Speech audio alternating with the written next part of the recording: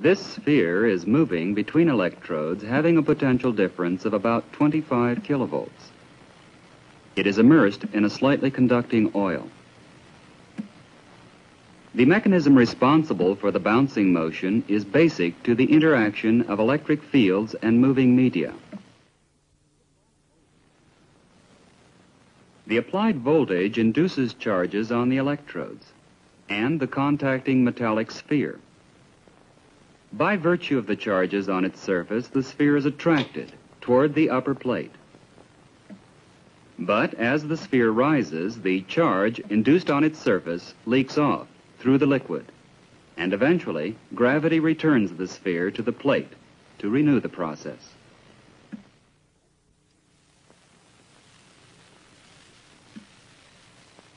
Here we use corn oil with a relaxation time of about 1 second.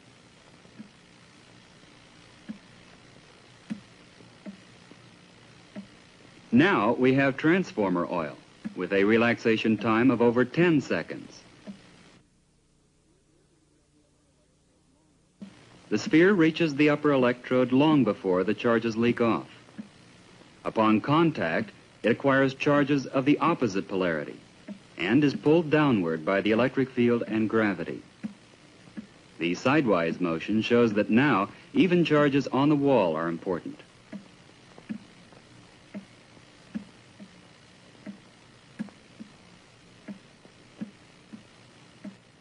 The oscillations of the spheres provide an explanation of what we see if metal filings are placed between the electrodes. In corn oil, most of them lose their charge and fall back before reaching the top electrode.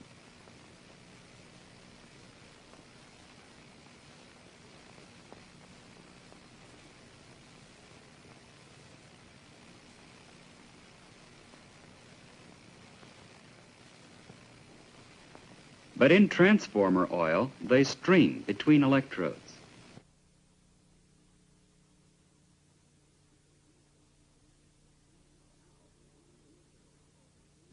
Now, if we increase the voltage, the streaming particles cause electrical breakdown.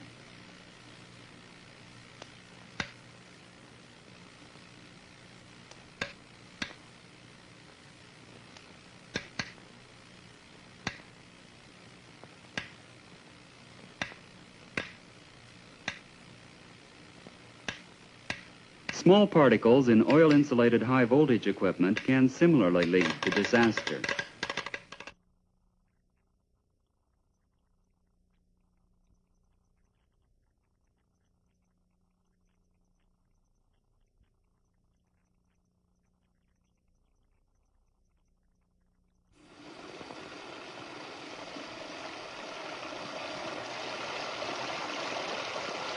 Three streams, 3 trash barrels, and 3 electrodes, each connected to the adjacent barrel. The drop deflections indicate that a large alternating voltage is building up spontaneously.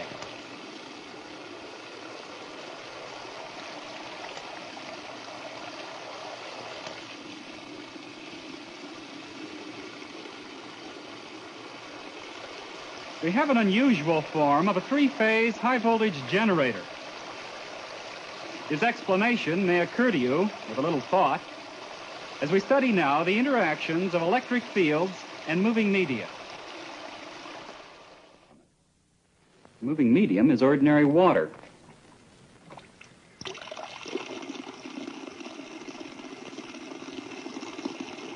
We'll place the ring at 1 kilovolt in potential.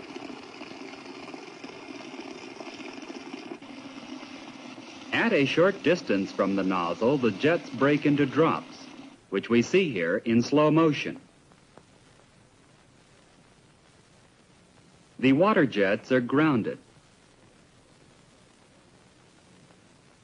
And so charges on the ring induce image charges on the jets. As the drops pull away from the stream, they do so with a net charge. This charge is then transported to the pail, where it adds to the charge from the preceding drops. This sphere attached to a conductor can give an idea of the electric field intensity. About 30 kilovolts per centimeter is required to produce breakdown in air. So we generate about 10 kilovolts, beginning with charges induced by two 510-volt batteries. We have a voltage generator.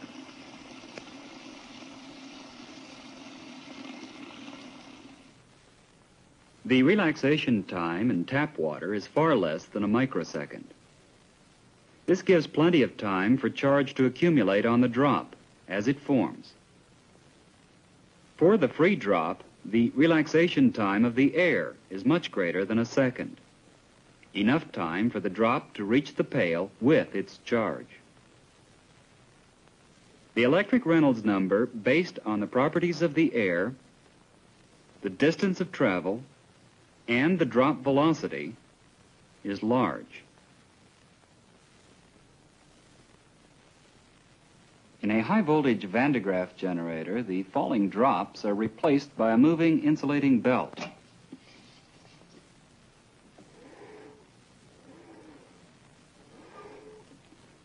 Charges are placed on the belt by a corona source at the bottom.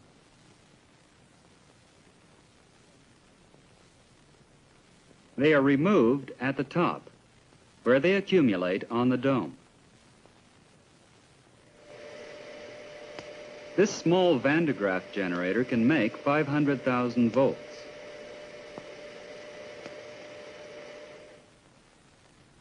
Large, modern electrostatic machines produce as high as 10 million volts. So far, we've considered the effects of material motion on the electric field. This experiment emphasizes what we've learned. You'll want to explain it yourself.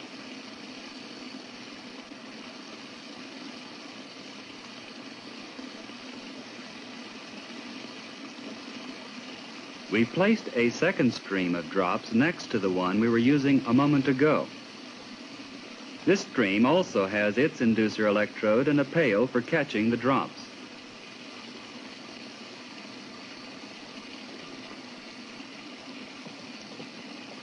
Now, however, there is no external source of voltage on either inducer ring. Rather, the rings are connected to the pails of the opposite streams, which causes them to charge spontaneously.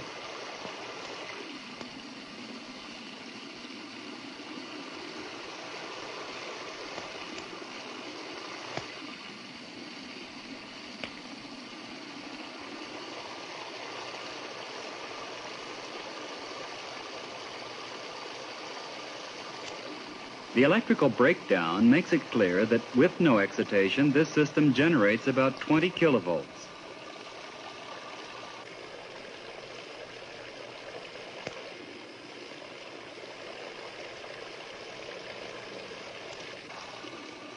Kelvin's water drop experiment demonstrates for us that not only does the motion generate the electric field, but that the field also has a strong influence on the motions.